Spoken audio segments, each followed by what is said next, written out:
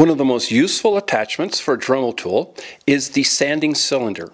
The only problem with them is that they are very difficult to replace. Let's move in closer and find out why.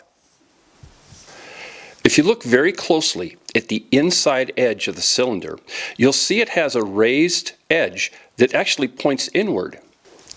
The source of the ridge is that the cylinders are actually made in a long tube, and then knives are used to cut them into convenient lengths. As the knives cut, they push into the cardboard backing, and that creates that inner lip. This blocks the rubber insert from going in easily. Now you can use a screwdriver and kind of wedge it in there, but it shouldn't be that hard. And actually it doesn't have to be. There's a simple solution. All you have to do is take an X-Acto knife and just trim off that ridge all the way around. Once that's done, I think you'll find